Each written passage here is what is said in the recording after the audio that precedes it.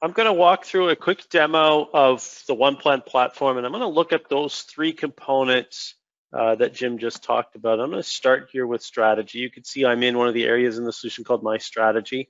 And here we have articulated a set of objectives. This particular, our demo company has a set of 6 or so, 7 objectives that they want to achieve this year.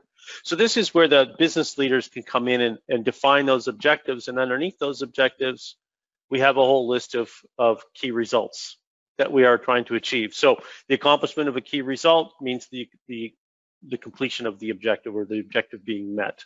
That's the whole goal here. So if I drill into any one of these, if I just grab one quickly, I can capture information about this particular objective. It's currently at risk as we are in flight on this.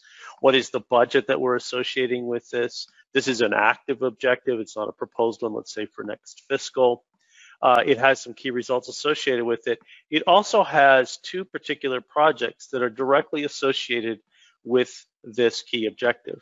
And that association is something you're going to see come up over and over again as we go through this demo of how we are associating initiatives and projects to objectives to key results, how we're splitting those associations so that we can split up the budget, how things are associated to applications and business capabilities, and how those things are also associated back to objectives and key results, so that we have this nested understanding of how everything interrelates, so that we can make confident decisions, understanding that, if I stop this project, what's the ripple effect? What key results will we not be able to achieve? What objective will be in jeopardy as a result?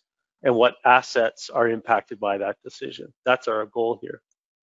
If I drill into any one of these key results, I can capture other information, including I can do status reports on how that's progressing and kind of keep up with that information and be able to sort of track that and monitor my progress. So that's the OKR capabilities. We got a webinar next week that's going to go into a little more depth in that, but that's a bunch of capability we have here around articulating what we're trying to do and how will we know if we've got there. So the next piece of this is I'm going to jump over to the IT lens and jump over to my enterprise architecture.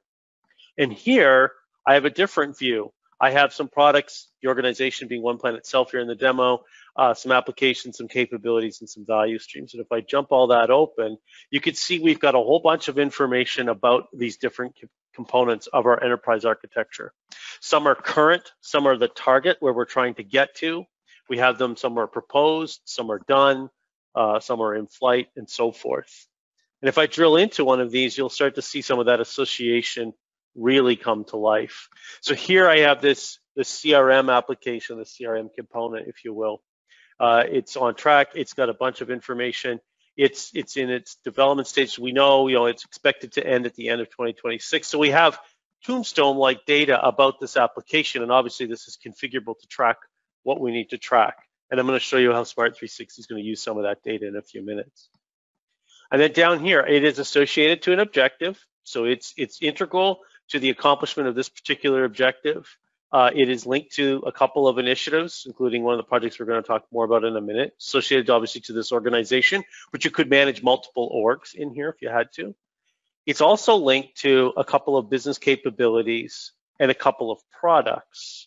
So we could see how this application impacts those capabilities that might be very critical to us, or a product that we're putting out to market, the applications in the background that are driving that. We want to be able to have that line of sight, because as we make decisions, we need to know what the knock-on impact is across all of this information and across all these sort of core components. So if I jump back out to my list, I'm going to jump over to the dashboard. And in here, I'm in some of the Smart 360 capabilities. So here's my repository of all my applications. You can see here what's current, what's planned, what's targeted, what's maybe going to be wrapped up or decommissioned in due time. And we can drill into all of that information. We've got other information in here about the business processes and so forth. We have a webinar plan to go very deep on this, so I wanted to just show everyone this capability. But then I'm going to jump out here and look at this particular visualization that we have. Is visually, how do all of the projects we're trying to do relate to the applications in here? So simple relationships here. We got a project here that's going to touch 3 of them. If I scroll across, this can get pretty complex, and we need to understand this. We need to know, are there multiple projects that might be touching one particular application? that might be actually delivering that application or providing content or capabilities to it. Well, what if we cancel that project? Will those capabilities that are also needed elsewhere no longer get done? And we need to know that as we make those decisions. So rich visualization, more to come. We're going to go deeper on this in future demos. But right now you can see sort of some of the power of this capability as we dig through all of this rich data, because we're linking our projects and our work effort to the applications and other assets we have, as well as tying those back to strategy. So to bring this around to some sort of full circle, I'll jump in here. I just want to go quickly to my portfolio summary to start. There we go. In here, I have my portfolio of projects. So I have my portfolios, my programs, and my projects. You can see some of the different tooling that's been connected to these projects when it comes to execution and delivery of them. I'm going to drill into one because I want to sort of dive into this in a bit more detail. So now looking at this in this lens, what I see here is some key information about this. I also see that it is associated to a specific one of our objectives at 100%. It is split across two key results. So its budget's been split 75-25 so that as we're tracking the investment we're making in achieving a specific key result, we have divvied up this project's work or its total costs appropriately so that we have a true understanding of what each key result costs or what the investment was to get there. Likewise, if I scroll further down, it's also linked to a couple of those, to the value streams with a similar split, and it's associated to several applications, one of which we looked at a minute ago, and it was there, but here's the sort of reverse lens.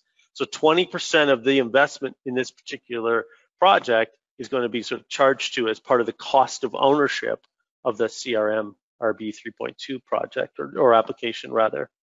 And then likewise, it's linked to a specific marketing messaging business capability. So now we have that other lens. We can see what applications that this project will impact, as well as what key results it's going to contribute to the accomplishment of, which will lead to the accomplishment of this particular objective. So in executing that, we'll dive in a little bit deeper, just kind of go through some of this other core capability. It is here where I can plan the resourcing that I would need on to accomplish this project. So I'm planning out, this is my commitments, so I'm looking at what would I need in terms of resourcing to move forward with this project. So what's my anticipated need? And I could drill in and schedule in timesheets. We can do that in a subsequent webinar, but I wanted to show you where you plan for this so that we have a true understanding of the resourcing requirements.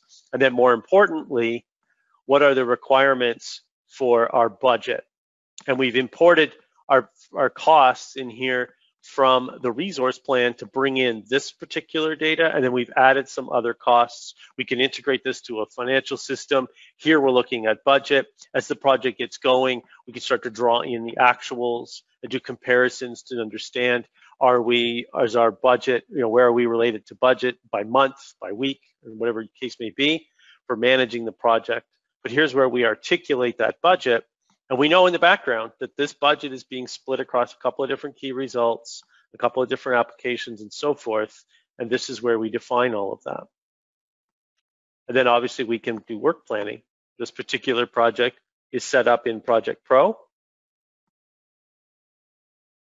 And I'm just going to sort of expand it out quickly. So you can see we have a full-scale schedule with those resource assignments already in place. Some tasks are already been updated, and we're now working through the project. So this is the actual execution of this particular project and where we are managing it, and then we could go and do status reports and so forth. A couple of things I want to sort of highlight coming out of this. Here's my overall portfolio view. I'm going to switch to a prioritization. We're working on some new reports, and I wanted to show this quickly. Is here we have a portfolio network. So this shows me those portfolios, underneath that, those programs. As I drill it out, what are the different key results we're trying to accomplish in that program? And then if I go again here, I can drill this out even further. I want to pull some of these out for you. There we go. There we go. And you can start to see some of the improved customer experience leads to this particular key result. So we're working on some new reporting. This is using Power BI that we can sort of further visualize that relationship of the portfolio through to the projects and the programs and to what key results that they are accomplishing. So there you can see just some work we're doing on some new reporting. Now, let's look at this from a portfolio prioritization. Because what I want to understand is if I'm going to prioritize or unselect certain projects, what key results won't I be able to accomplish? What applications and other capabilities will that impact? So I got a couple of different views here. I'm going to look at this quickly and say, from here, I can see, click on that, there we go. I can see which applications are associated to each project. You can see sort of in some cases there are multiple. So if I start to unselect or deprioritize some of these proposed projects, for example, or this one that's on hold, if it were to stay on hold, well, that's going to impact that application we were looking at earlier. Our ability to get it done, maybe to add a module, whatever the case may be. So we need to have that full lens. When we make a decision, it's not in isolation. Traditional PPM, we've all done these prioritization models over the years, but we weren't looking at it in the lens of, well, what's the impact to our IT assets? What asset won't be upgraded or enhanced or changed that might have had a knock-on effect to other projects that were waiting for that? What strategies won't we achieve? So I jumped to just a different view I've created, my straight prioritization view. Here we go. You can see here, I now know what the key results are associated with each of these projects along with the applications. And so now I want to make some hard prioritization decisions. I could start by just stack ranking and I could start to move projects up and down the list if I wanted to. But maybe I want to look at this from a budget perspective. And so here I'm looking at it and I know for the window of time that I'm trying to plan, I've got a target here and that's represented here. I'm over my overall allocation and I'm over it in certain months as well. So now I can start to make some decisions. I'm just going to make a couple of little tweaks here to my view. I want to be able to see again what key results will be impacted as I start to make those hard decisions.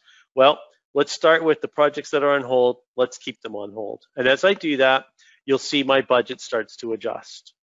Maybe some of these proposed projects, yeah, they may be proposed, but they're not going to make this window because we've got to make some hard choices. And as I continue to scroll down, maybe I knock out one other one. And magically here, hey, look, I'm actually slightly under. I'm a little off in 1 month. I could start to drag and drop some projects. I could move this project over and see if that impacts my budget. Helped a little bit, but not enough yet. And I could move some things around. Ultimately, I could smooth out how the cash flow is going to work or how the expenditures are going to go, while also making sure that I stay underneath my target budget. But in doing that, I had clear line of sight that in making these choices, which key results I was impacting, and are those the key results I can live with? You know, where are they in terms of the priority of the objective they're related to? I could even bring objectives into this as well and add that as another column and say, what objectives do I have to make the hard choices on, and what key results maybe we'll have to defer till later as we make these hard choices around budget. Or I could do this also through the lens of resourcing. Which projects should I have in or out of the equation around resourcing? You can see we've got some resourcing constraints. We still have the same projects selected and unselected. So we're starting to look at where would the resourcing fit? What other changes do I need to make? Which might mean moving some projects around to stick handle my way around some of those constraints that are in some of those core months. So lots of flexibility. The objective here is to give that complete lens. Business leaders have articulated what they want to accomplish from certain objectives and the key results that will indicate and confirm that they got there. As execution leaders, we have tough choices to make around how we're going to deploy our resources, how we're going to maintain and stay within our budgets, and what projects are we going to do and which ones are we going to defer or put on hold.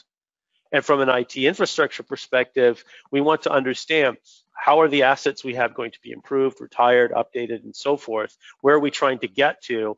And what initiatives are we enabling? And so that we're all working in lockstep. We all understand the objectives. We all understand the key results we need to achieve.